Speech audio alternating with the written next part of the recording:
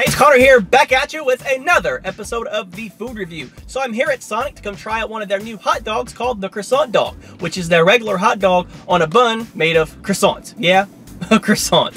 So there's two different ones you could choose from. They have one that comes with just mustard on it, which that sounded boring. Then the other one, which is the double cheddar bacon, which is the one I had to get because, you know, I like bacon, and then they have all that on there and some spicy mustard on top. And then also, as a little bonus, I'm reviewing one of their new blasts. I don't know if it's new or not. It's called the Waffleberry Brownie. It sounds terrible, but I have to try it. So here we have the hot dog here in their little wrapper here. So let's take it out here. Oh, there we go. That actually looks kind of pretty. And then here's the croissant bun. It feels pretty soft. Doesn't look really flaky like a croissant. Spicy mustard, we got the bacon check, and the cheese. So let's take a bite and see what this tastes like. So, I have a question. Does this even look like a croissant to you? It doesn't look like one to me. Even when you eat it by itself, it doesn't even have that buttery croissant flavor taste. So the flavors going on in here are actually pretty good. I mean, hey, it's a hot dog. You can't really screw that one up that much. Then you have your hot dog in here, beefiness, some saltiness, then the gooey cheese on top, and you got the bacon adding a little more crunch, a little more saltiness, and you have that spicy mayonnaise on top, mustard, adding a little zing and a little more spice. And the bun, I just wish it tasted more like a croissant.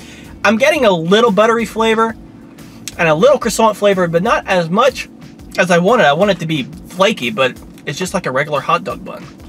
So on to this blast thing right here, that on the top that they have some waffle. I don't want this to go all over the place. There's some little waffle pieces right there. And in the picture, it showed that there were brownies on the top, and I definitely didn't get any brownies on the top of mine. So let's take a bite and see what this tastes like. There's the brownie, I see it.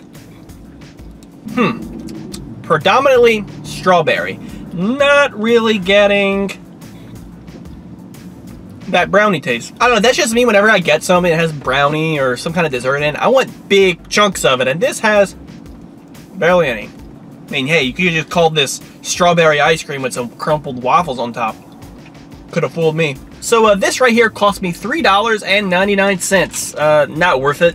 Rip off. And this right here was $3.49, which is also kind of a rip off for a hot dog. I mean, I expected it to be really good if it's $3.49 and this new bun right here to taste like a croissant, and it didn't. So it's okay, but not something I'd get again. All right, so I'm gonna review the hot dog first. So Sonic, I'm gonna be giving your double cheddar bacon hot dog a 7 out of 10. That the bun really didn't taste like a croissant. It just seemed like a regular hot dog bun to me. It did have a little more buttery flavor, but it wasn't flaky and crumbly like a croissant is. But I mean, the flavors going on there were really good. A standard hot dog, and you got the cheese, the bacon, and your spicy mustard, the tanginess. The flavors are good, but the bun was the letdown, in my opinion.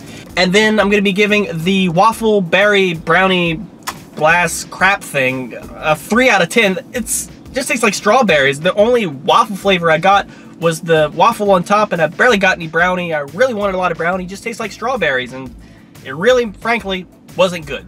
I wouldn't get it again.